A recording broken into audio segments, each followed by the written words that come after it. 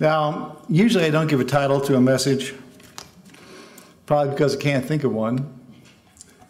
But today I have a short title, and it simply is Born to Rule.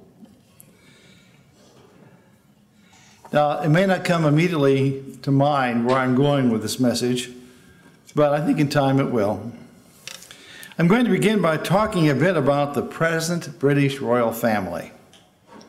So buckle up, stay tuned, stay focused with me, and enjoy our ride through a bit of recent and current history of the British royals, starting with Queen Elizabeth II.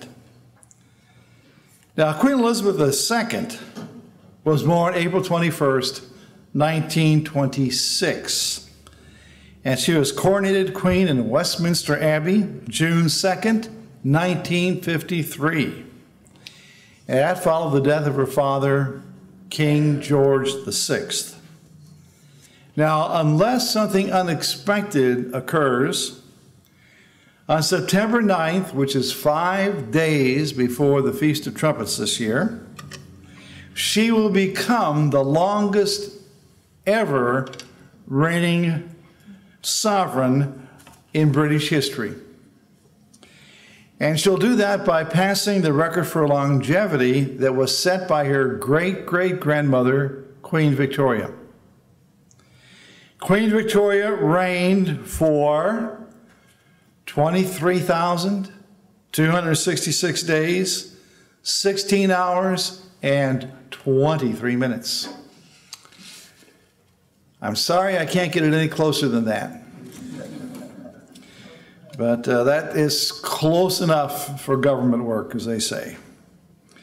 Now, when Queen Elizabeth passes this milestone, if she makes it, and all indications are that she probably will, she'll be 89 years old when that event takes place. Now, as an aside, however, she is not the longest current reigning monarch in the world. Somebody else holds that distinction. And I see this as a wonderful Jeopardy question. Who is the longest reigning monarch on earth today? Show of hands. I know. And I'll share it with you. King Boomabol Adelijah. In simple terms, we can just call him Rama IX. Who was king of what country?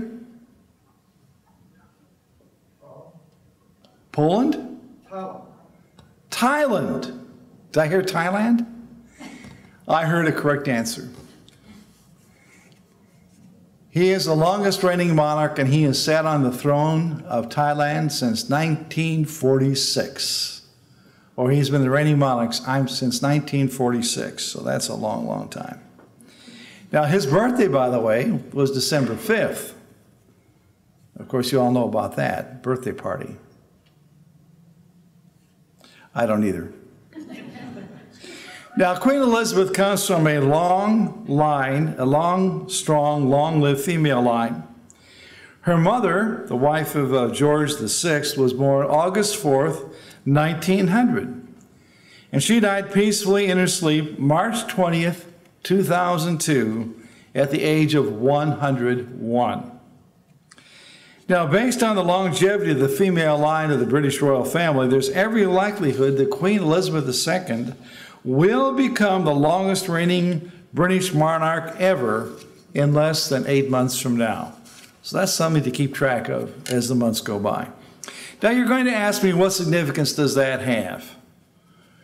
Well, it does have a lot of significance for at least one person, if to no other in particular, and that one person is her firstborn son, Prince Charles, who is a long-waiting heir apparent to the British throne. So let's talk a little bit about Prince Charles. Charles, Prince of Wales, whose name is Charles Philip Arthur George, was born November 14th, 1948. And he is Queen Elizabeth's elder son. Now, he's also known alternately in Scotland as the Duke of Rothesay, or Rothesay, however they say it. They sometimes have funny ways of saying things, just like we do. And in Wales as the Duke of Cornwall. And he holds the distinction of being the longest-serving heir apparent in British history, having held that position since 1952. Since 1952, he has been in line for the British throne. And he's also the oldest person to be next in line for the throne since 1714. Now, please don't ask me who that is, because I'm going to flunk on that one. But whoever it was in 1714, he's next in line after that individual. Now, Charles was born in Buckingham Palace as, again, the first grandchild of King George VI. He was educated at Cheam and Gordonston schools, which his father, Prince Philip, had attended. As a child, he also went to the Timbertop campus of the Geelong Grammar School in Victoria, Australia. And after earning a bachelor's degree from Trinity College, Cambridge, he served in the Royal Navy from 1971 to 1976. We all remember that he married Lady Diana Spencer in 1981. Some of us had a chance to remember seeing the wedding on television. They have had two sons, Prince William, who was the Duke of Cambridge, born 1982, and Prince Harry, born 1984. And as time has gone on, we see a whole lot more press coverage being given to Prince Harry and Prince William than we do to Prince Charles.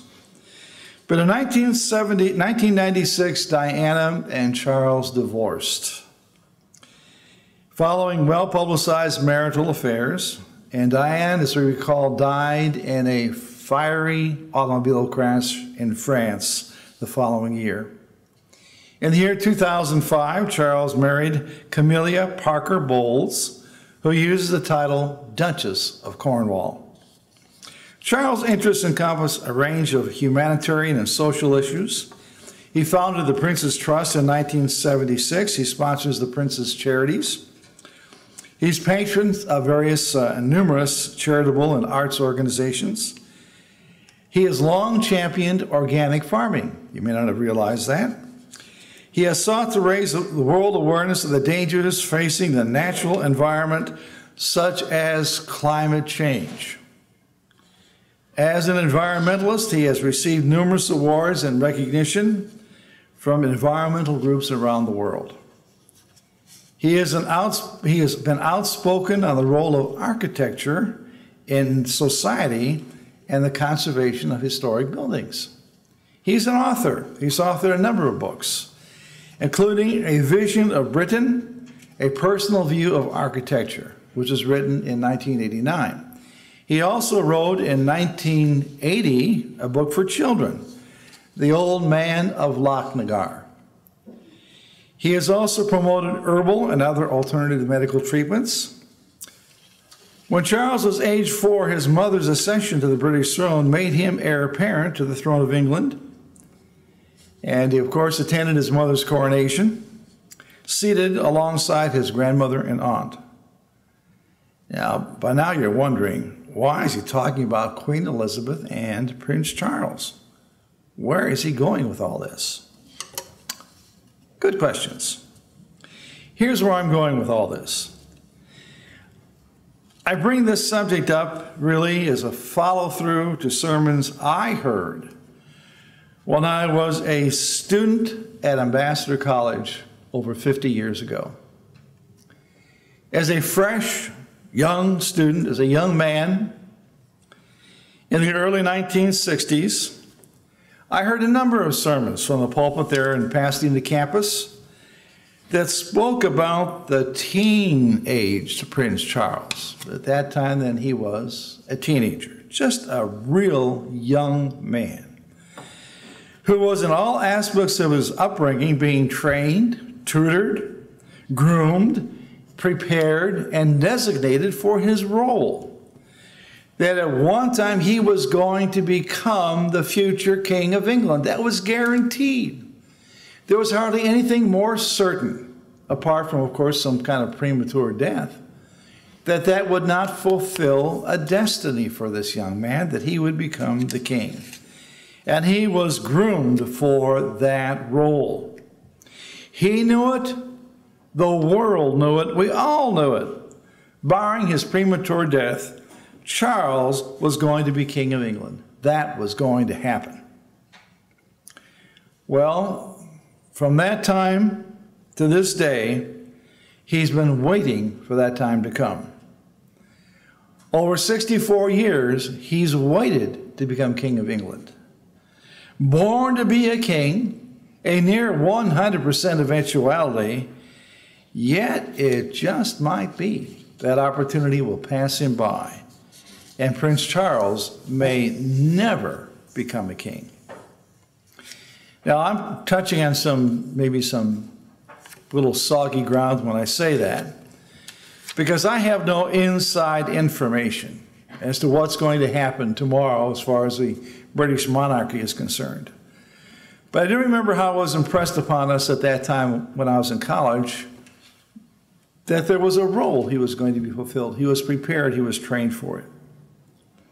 But there are a couple of things to consider that maybe won't happen. Number one, he does have a long-lived mother who was a queen. And so far as I've seen, Queen Elizabeth hasn't been anxious at all to want to give up the throne.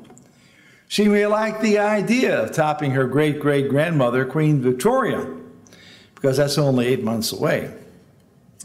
Also standing against Charles is his divorce, and again remarriage to a divorced woman, Camilla Parker Bowles, plus his numerous extramarital affairs. Now there's a precedent for him being denied the throne in England. His grandfather's brother, Edward VIII, abdicated the throne in 1936 in order to marry an American, Wallace Warfield Simpson, who at the time had 2 living ex-husbands. So Edward VIII gave up the throne of England to marry Wallace Warfield Simpson. Now, Charles' current marriage to a divorcee, Camilla Parker Bowles, does not bode well either. Even less so since Camilla has learned that he was having an affair with someone else while he was having an extramarital affair with her while he was married to Princess Diana. Now, you can unravel that one, I think, pretty easily. You know, can this man be trusted? Now, it's known that Camilla wants to be queen, and that might be the reason why she hasn't divorced him. So she has her eye on becoming queen, and there are rumors that she is acting in a way not to endear herself to the queen, kind of indicating the queen might be getting a little bit out of touch with reality. And that does not go well with Queen Elizabeth. So perhaps, and this is just me speaking here, the reason Queen Elizabeth hasn't stepped down nor has indicated any plans of stepping down in favor of her son may be in part due to Charles' actions and his relationship to Diana, also his marriage to Camilla and just plain Camilla, and their personal relationships. So what all these various cross currents boil down to this: it may be that one of the most certain events that has ever occurred in history, that Prince Charles would become King of England, may elude him forever. Born to become a king, never to become a king. Now, should things work out that way, there's a biblical precedent for that kind of something to take place. And that is the plan that God had for ancient Israel. A plan that was really never fulfilled. When God led Israel out of Egypt, we heard a little bit about Egypt in the today dailies, not Baileys, but dailies.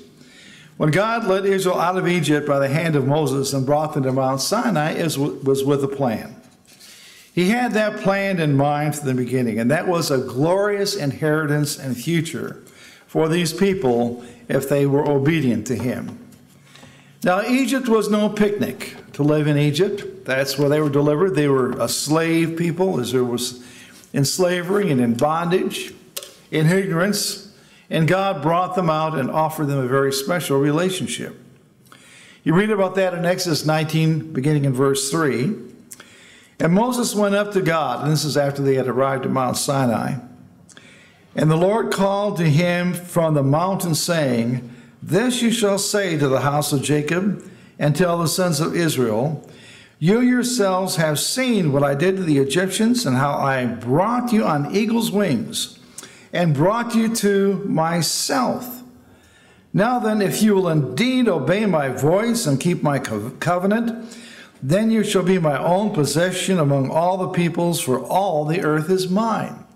So here then God is offering a wonderful promise for them if they would obey him, keep his covenant, be loyal to him. And you shall be to me a kingdom of priests and a holy nation. These are the words that you shall speak to the sons of Israel. So here then gathered at Mount Sinai out in the desert, God spoke to Moses, and then Moses went and spoke to the people. And you can imagine there was a great deal of enthusiasm in response to the idea of lush lands, abundance of food, just freedom and being set up on high. You can just imagine the groundswell of enthusiasm. So Moses came and called the elders in verse 7 of the people and set before them all these words which the Lord had commanded him. And I can be sure that for brevity's sake, we don't have absolutely everything that God told Moses. Probably there's a whole lot more detail involved about this proposition that God was giving them. And all the people answered together and said, All that the Lord has spoken, we will do. And Moses brought back the words of the people to the Lord. And then we know the story. We're familiar with what happened. History records that their hasty agreement was a covenant that they were not willing to keep. It didn't take very long that any kind of trial, any kind of problem came up, and then Moses' life was in jeopardy. They accused Moses, they accused God.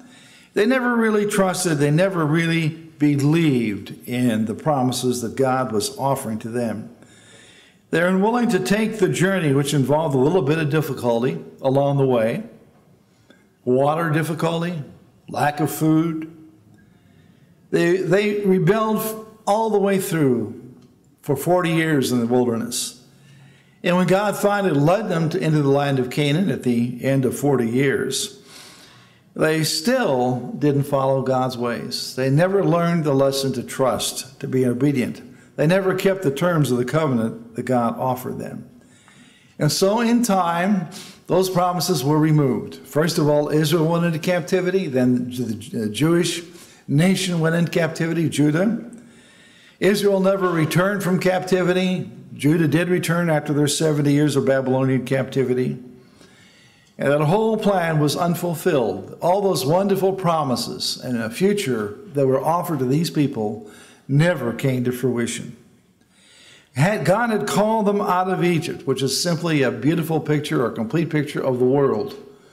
The luxury, the degradation, the abundance, the poverty, whatever you want to picture, that very wealthy nation. So God brought them out of there to deliver them from slavery. But he took a people that never abandoned their idolatry and rebellion. God took the Israelites out of Egypt, but he could not take the Egypt out of the Israelites. They never fulfilled their destiny. Well, carrying forward in time, there's another people that God is working with in the New Testament since our Savior Jesus Christ came, and that is the church. So here's the crux of our message. Here's kind of where it's been going. We all share a calling by God to be a part of a spiritual nation, not a physical one, because we certainly are not of one physical race. The Israelites were, we're not.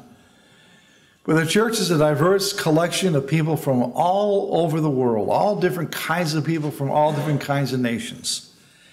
And God has brought us together by his direct intervention in our lives to offer to us promises for the future. a promise far greater in scope than the one God even offered to Israel. That was a physical promise. He's offering us a spiritual promise. And the question that we have is, are we going to fulfill the promise for which we have become born, for which we were born? Will we become a part of the coming kingdom of God? Now, we represent one congregation, one little part of the body of Jesus Christ here today. There are hundreds, I don't know how many different groups of people observing the Sabbath today, collected together.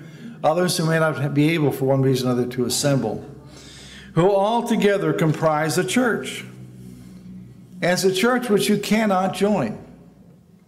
It's a church that God has to place you in. Being a part of the church is a calling.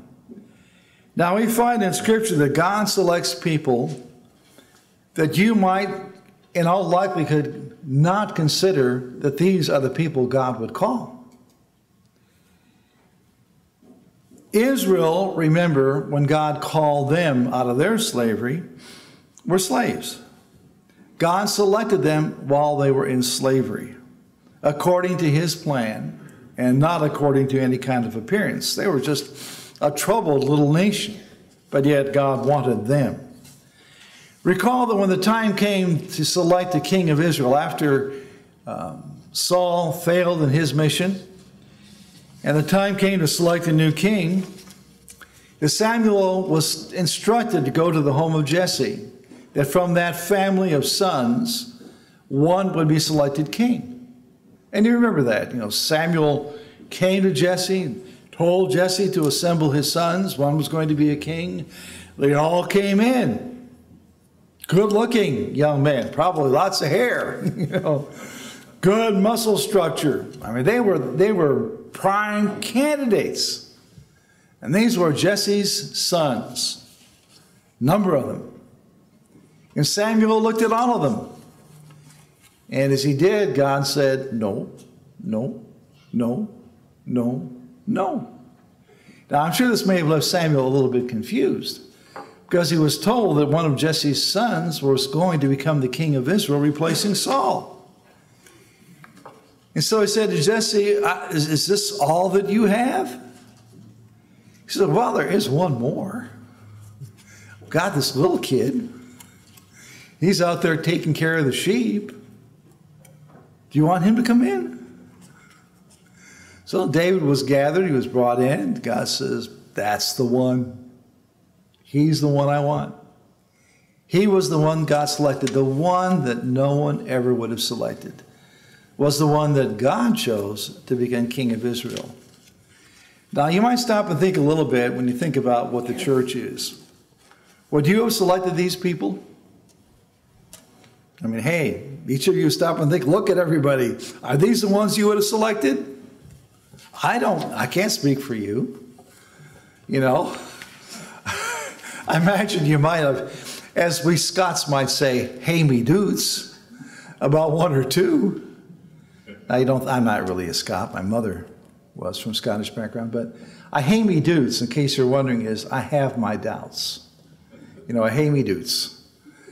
So you might wonder, well, that person or that person, and that might kind of get in your mind. Satan might be able to get in your mind just a little bit to say, well, hey, these people come in on their own. Because surely God would not have called this one. Well, think about who he called to be king of Israel. He selected David, the one that no one thought would be it. But each of us, brethren, we need to understand and believe, because it's true, is here because God called you. God the Father made that selection. We don't make it. Your friends don't make it. Your mates don't make it. God makes it. The body of the church is not comprised of people anyone would select for the highest calling in the universe to be the children of God, but we are the ones that God has selected. It's his will. And we should take the matter very seriously, that it is his will. Not to let Satan's doubts get in your mind to say, well, no, that really can't be true. Just look at the Bible. And we're going to be doing a little bit of looking at that in a few minutes. And we need to live accordingly. It's not like Prince Charles, who was, I guess, selected by natural selection by birth, who has prepared his whole life to become a king, who may never become a king. But we've been selected by God the Father, and his plans will take place. Let's take a look at 1 Corinthians, the first chapter. I think this is a verse that we've read a number of times. I think we're all familiar with it. We'll spend some time with it today, though. 1 Corinthians chapter 1. Now, there are many different translations of the Bible. If you have the King James or the New King James, 1 Corinthians 1:26 is going to begin. For you see your calling, brethren. That's, I think, the way it reads, isn't it? For you see your calling, 1:26, if you have the King James or New King James. I have a different translation. I have the New American Standard Bible. That's what I'm using.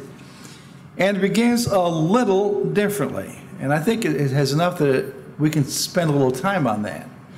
Because when we talk about the word see, that may not necessarily convey all that's involved. I mean, you see something. You all saw cars when you came to church, other cars on the road. You just saw them. When I was driving down to church in Rome, I saw signs that said Wendy's, McDonald's, Burger King, Ace Hardware. As I passed by, I saw them. You see things, but yet they don't really have any real significance. You see a bird in the air. Well, it's a bird. That's fine. You see trees. You see these things, but you don't really spend a lot of time thinking about them. Now, sometimes there is the aha moment. When you come to understand something, maybe you're seeing something. What happens to me is I'm watching something on television, and I don't exactly hear what the person says. And I ask Shelby, I said, well, what do they say? And then she tells me. I said, now I get it. Now I see. So we have those kind of moments in life. We have the aha moments, the sudden revelation of things that we didn't maybe quite grasp before. But there's another kind of idea to for now you see, brethren, and that is what it says here in the New American Standard, which reads, for consider your calling. Now that means God says through Paul, take some time when you're thinking about your calling, consider it. Don't just see it, just glancingly and blink your eyes and go on. Consider your calling. And this word, which is blepo in the Greek, has the idea of to look at, being on guard, care, careful considering. I think that's kind of the meaning that is intended here, that we carefully look. Or the idea of keep on seeing, taking heed, watching.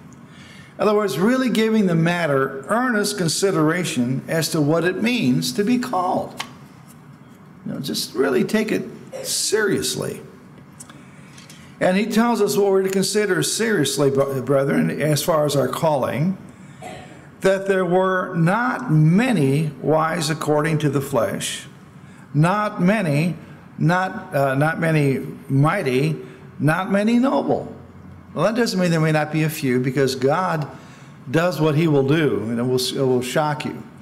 Someday you may find out that there are millionaires in the church. Maybe someday God would call a billionaire. I really do not know. It doesn't say there aren't going to be any, but there aren't going to be many. But the main body that comprises the church is described in verse 27. God has chosen the foolish things of the world to shame the wise.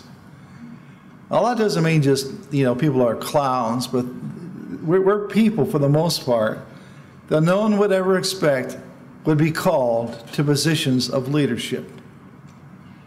And that is the highest position that you could imagine, is to be a member of the family of God ruling over all the world. Some don't have a high school education. Some barely made it through high school. Some have GEDs. Some may have college degrees. You may have a very menial occupation. You might be a desk worker. You might be anything. All different kinds of varieties. But definitely that somebody who's in the upper echelon of society isn't going to look and say, this is the leadership group that's going to rule the universe. It's not going to be apparent by people looking, but we understand it through revelation. And God has chosen the weak things of the world to shame the things which are strong. And the base things of the world and the despised God has chosen, the things that are not, that he might nullify the things that are, that no man should boast before God. So what God is doing is what he's doing. No one can say, well, hey, he needed me. I had the skills and the talents. That's why this job got done. No, it's not. At best, we're only instruments. God is the one that has the skills and the talents. But by his doing, you are in Jesus Christ, or in Christ Jesus. Do you see what it's saying? It's by God's doing, the Father's doing. That's why you're here. Not by your doing, not by anybody else's. It's by his. And righteousness and sanctification and redemption. That just as it is written, let him who boasts, boast in the Lord. If God is able to use you in any way, it's not for us to take credit. It's God's gift. He initiates the process. We can't come to Jesus Christ on our own. In verse 26, it talks about your calling.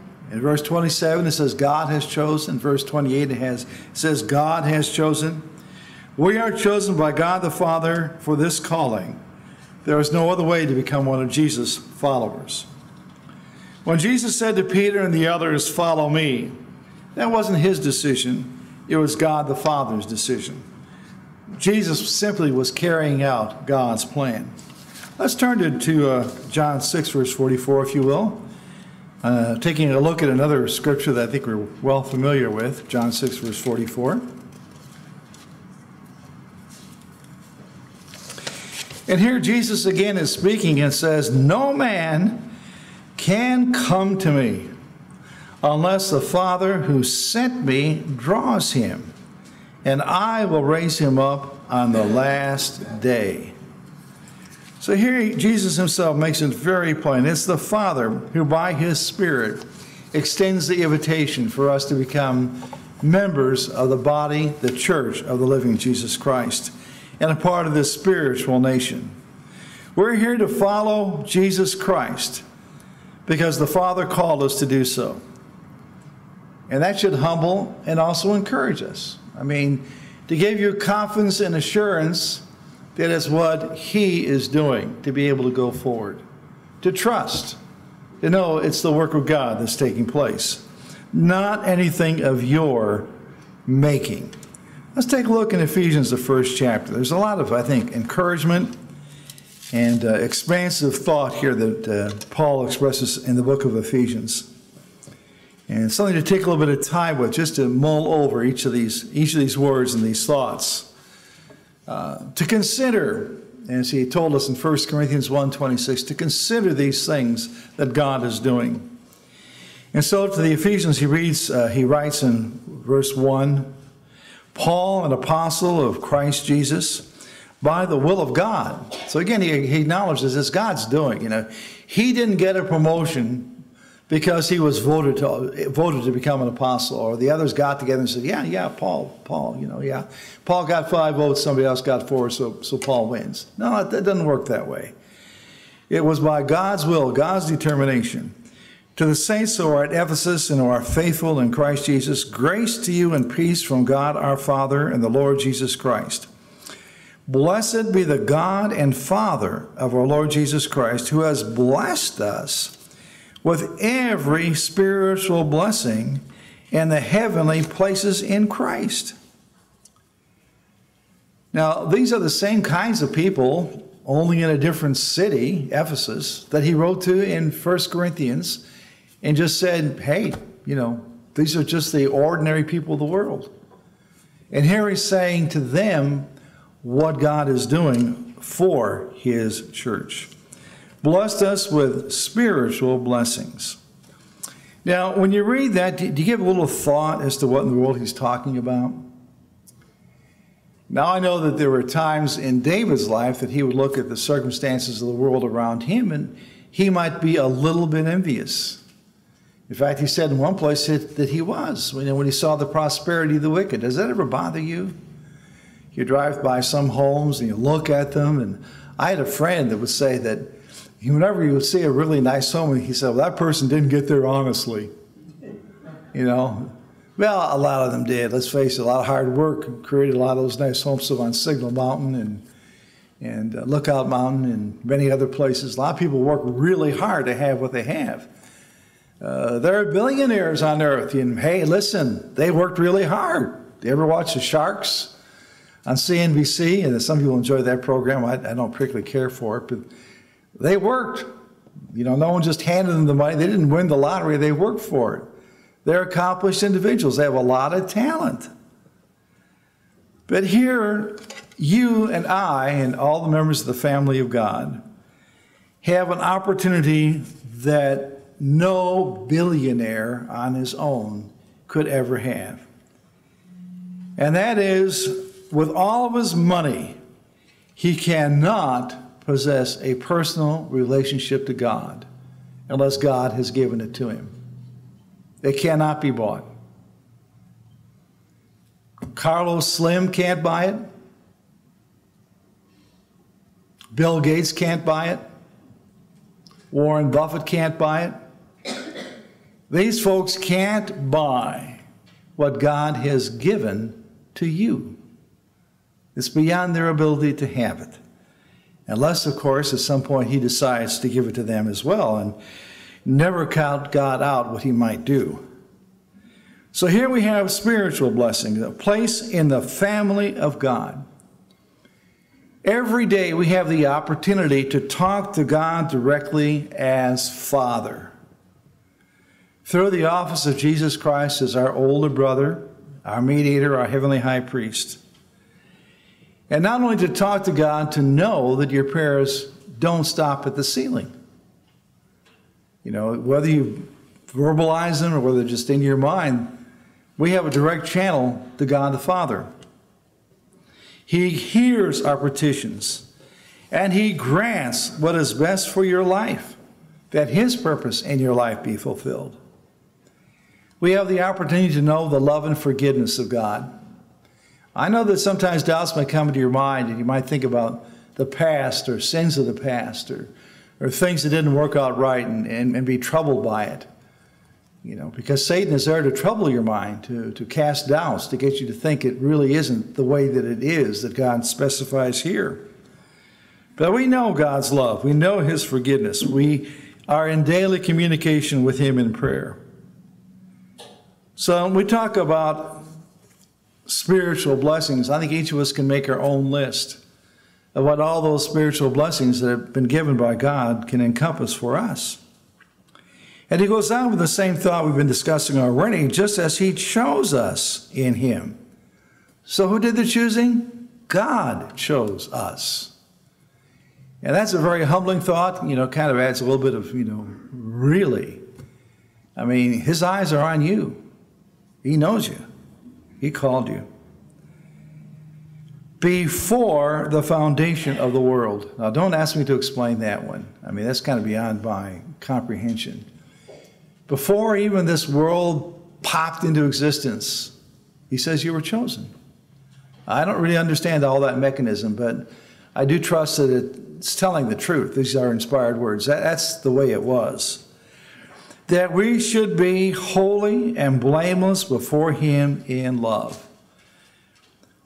He predestinated, so before then even we were born. That was the plan. To the adoption as sons through Jesus Christ to himself. So he wants you as a son or as a daughter. I don't think we have to deal with him and her in the Bible. But he wants you in his family, according to the kind intention of his will. Now, all that we're reading here in Ephesians casts an even brighter light on what we read in 1 Corinthians 1:26, what things we are to be considering.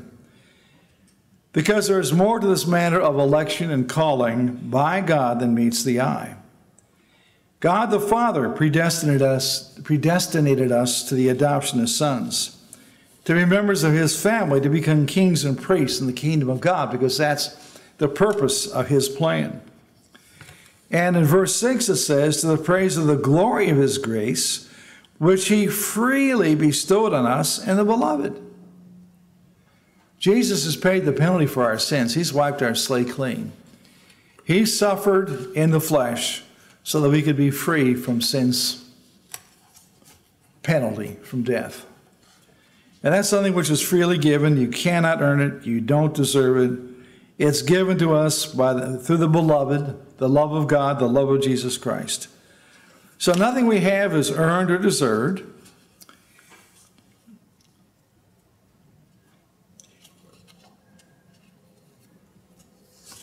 In verse 7 it says, in him we have redemption through his blood, the forgiveness of our trespasses, according to the riches of his grace. So again and again, in a very few words, a tremendous message is being given of just exactly what it is that it means to be a part of the family of God. That there are things that we have been given an opportunity for here and now that others are going to have to wait to be able to receive in the world tomorrow. Because he wasn't speaking to everyone, he was speaking to those that God had called to the church, which it says in verse 8, he lavished upon us. And so we can think a little bit about what that word lavished means. You know, what does it mean to lavish? It's not a word we use a lot, but I think we all know what it means. And it means over and above, to abound, abundance, excel, have more than enough, overflowed, overflowing, surpasses, surplus. And that's the way we've been treated. This is what we have from God. He has lavished these things upon us in all wisdom and insight. He made known to us the mystery of his will, who according to his kind intentions, which he has purposed in him. So then, brethren, we have a degree of understanding that others just simply do not have. To deeply comprehend what God the Father, your Father and mine, is offering to his people for all eternity. Now, that doesn't mean here and now, however. You know, this is not where the reward is. You don't punch the ticket right now. Because right now, just as Israel went through a whole bunch of trials and tests before they came to Mount Sinai and ultimately failed, we go through all kinds of trials and tests too. There are many trials, there are many troubles. There's tests of patience. There are tests of obedience, and sometimes we fail. Sometimes we fall flat on our nose. Maybe nobody here does, but I think we probably all do to one extent or another. We all have doubts, as to how we're doing. Are we going to make it? Well, I need to realize who's pulling the strings, who's in charge. That God doesn't give us any kind of trial or test or temptation that we can't do. Because when we go to him, as Jesus said, when you pray, our Father. Now, I know I've heard people say that they have a hard time understanding that because their father was this, that, or the other thing. Now, I can't relate to your father. I can only relate to mine. And he's been dead a long time. And as time has gone on, I simply have missed him more. I don't tend to dwell on some of the things. There might have been my father's shortfall. My father's shortfall got me mad when I was a little kid, on one occasion, because he'd be on the phone. He owned his own business, as I'd mentioned to you. He had a meat packing company. And he'd be on the phone with Chicago, because we were just outside, about 30 miles from Chicago, and he'd be talking to the suppliers, the meat suppliers there. And as a little kid, I'd hear these phone conversations, and the language was unbelievable. And I mean for variety of color of words that should never be said. The profanity was rife. And I said, I'm not going to talk like that when I grow up. That's one conclusion I made. But my dad would be arguing over 1/4 cent per pound for meat. You know, we weren't talking pennies, we weren't talking half pennies. They were fighting like cats and dogs for 1/4 cent a pound. Of course, they were dealing with large volumes, you know, because we didn't manufacture, they had to be delivered from Chicago. So there were things that my dad did that weren't the best. But you know, there were so many wonderful things that I had a chance to learn and experience from my parents. And I think if you want to, each of us can I'm sure, come up with some of those good things. And I know that when I was a little kid, about 4 years old, I knew I was going to be told no. But I had a little red wagon. And we had recently had a painter come in and paint our garage floor. And I just liked looking, of course it was all lead-based paint then, looking at those wonderful colors as he stirred the paint, and I got the inspiration I wanted to paint my little red wagon. And I wasn't 6 years old, I can tell you that. I was just a little kid. And I was convinced in my mind I would be told no. And so I went and asked my dad, Daddy, can I paint my wagon? And he said yes. Now, it was really interesting what he did. They did not stand over me. They did not tell me how to hold the brush. They made available for me a brush and a can of paint, and I painted it. And did I mess it up? There were globs of paint on the bottom of my little wagon. But not a word was said that you didn't do a good job. They gave me a chance to learn. They gave me a chance to do. They gave me a chance to grow. And there are so many examples of that in my life that I tried with my children that whenever possible, I would say yes. Now, sometimes you have to say no. But if I could, I'd say yes. And that's what my parents did for me. And even when I got spanked and didn't deserve it, at least I didn't think I did, you know, my dad never apologized for that one really bad spanking I got. But the next day he took me to the show. And I figured out that he was sorry he did what he did. He went a little further than was called for. Now, I think a lot of times our parents, imperfect as they are, we can learn from them because we can sense in most cases, maybe even in all cases, if you just got your own anger out of the way. In spite of their shortcomings, their heart was on you and the best for you. And more than any human parent could possibly be, that's where God's heart is set for us. Because he gave Jesus Christ so that our sins could be covered, so he could say, come on, I want you in my family. So he's reached out to us. He's put us there. As he says here, he has lavished upon us all kinds of good things. In verse 9 of Ephesians 1, he has made known to us the mystery of his will. And it is a mystery. No one ever would figure out what he's doing. According to his kind intention, which he purposed in him. The Father has purposed it in Jesus Christ. Let's skip down to verse 18. The whole passage, of course, is valuable. But in 18 it says, I pray that the eyes of your heart may be enlightened. And that's really where it is a lot of times. It isn't just up here. It's your heart. It's how you feel. It's how you sense things. You know, so sometimes you have a really stony, just adamant heart. Just, you know, that's what God had to encounter with the Israelites of old. You know, they just never let their heart be softened. The eyes of the heart just were not opened. So we need to have humility and appreciation, and to know the love of God in a very real way. And then everything changes. You know, there's light. So that you may know what is the hope of his calling, what are the riches of the glory of his inheritance in the saints. And that's for all the saints. And that includes the saints that he was writing to, and that includes the saints of today. So the Israelites of old did know that hope. The natural man doesn't have that hope, but brethren, we do. Let's finish this passage in verse 19.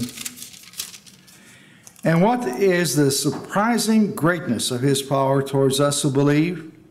And again, you could just think of each of those words and magnify them. What a wonderful message this is that we're being given. These are in accordance to the working of his strength, of the strength of his might, the very greatest power in the entire universe, the one who brought it all into being, which he brought about in Christ when he raised him from the dead and seated him at the right hand of in the heavenly places. That means that that plan has been activated. The switch is on. It's going to happen. Satan has been overcome. It's all speed ahead. Far above all rule and authority and power and dominion and every name that is named, not only in this age, but also in the one to come. And he put all things in subjection under his feet and gave him to be the head of all things to the church, which is his body, the fullness of him who fills us all. I'd like you to turn to 2 Peter, final passage for the day. 2 Peter, the first chapter. Because we need to make a response. We need to, show the God that we really appreciate what he's doing. To take it seriously, to set aside all the pettiness that is so natural in man, all the hurts. Well, I was hurt, I was offended. Oh, so what? Really, even when you think about it, get over it. 2 Peter 1 verse 5 says, Now for this very reason also, applying all diligence in your faith, supply moral excellence. And in your moral excellence, knowledge. Just keep on building, preparing, doing the things that in a spiritual sense are going to be enduring for all eternity. And in your knowledge, self-control. And in your self-control, perseverance. And in your perseverance, godliness. And in your godliness, brotherly kindness. And in your brotherly kindness, Christian love. So it just keeps on swelling, just keeps on growing. For if these qualities are yours and are increasing, they render you neither useless nor unfruitful in the true knowledge of our Lord Jesus Christ. For he who lacks these qualities is blind or short-sighted, having forgotten his purification from his former sins. And I sometimes think back about how joyful I was when I was baptized. I felt like I could just walk on air. To appreciate the fact that my sins were covered. My Savior took them and just buried them. He had given me purpose and a calling in life.